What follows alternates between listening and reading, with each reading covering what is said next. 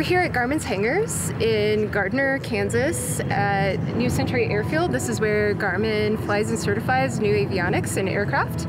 We're going to take a tour of their hangars and go for a flight in their CJ2 with their newly upgraded avionics suite and take a look at how FAA Data Comm works in the air.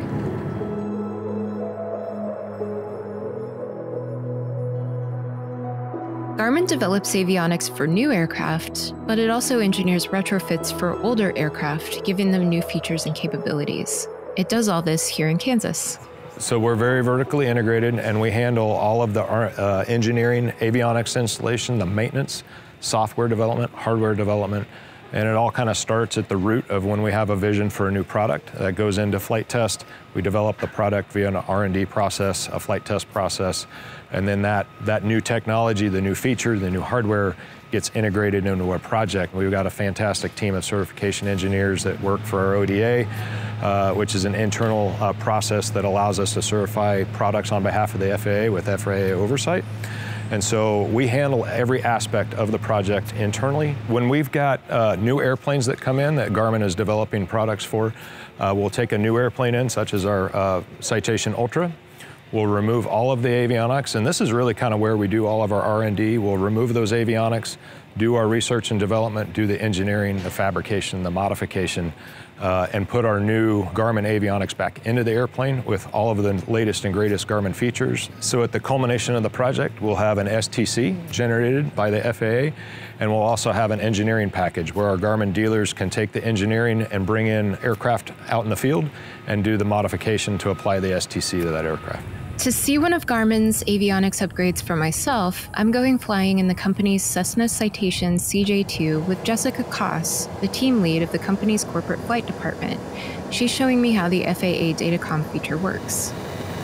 So Amy, what we have in this cockpit today, we have two 10-inch TXI flight displays. We have EIS, TXI, of course, dual GTN 750XI, GFC 600 autopilot, and then as you already noticed, our dual GI-275 standby flight displays. In the background, and what we're going to see today is the GDR-66, which will enable DPDLC and FAA. In today's busy airspace, clear communication between pilots and controllers is essential.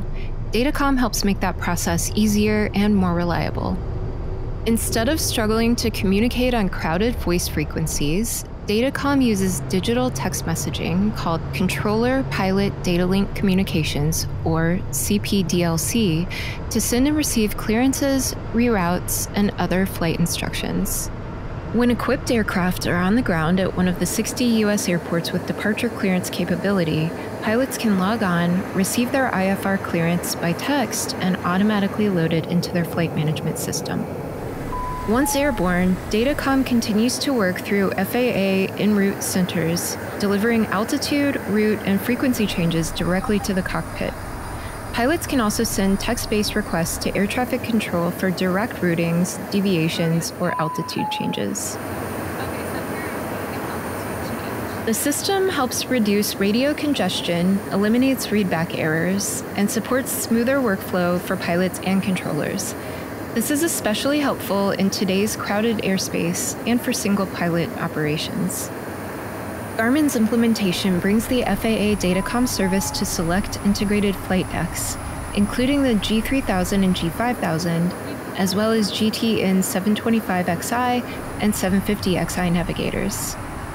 With the proper enablement and subscription, pilots can now exchange digital messages with ATC, enhancing efficiency, accuracy, and clarity in every phase of flight. Garmin's U.S. operations stand apart for its vertical integration. From design to distribution, every stage of development happens in-house, ensuring consistent quality, rapid innovation, and supply chain resilience. At its expanded Olathe, Kansas campus, Garmin combines engineering, manufacturing, and distribution in one operation. The result is advanced aviation production, rigorous in-house testing, and a collaborative environment where technology and craftsmanship meet.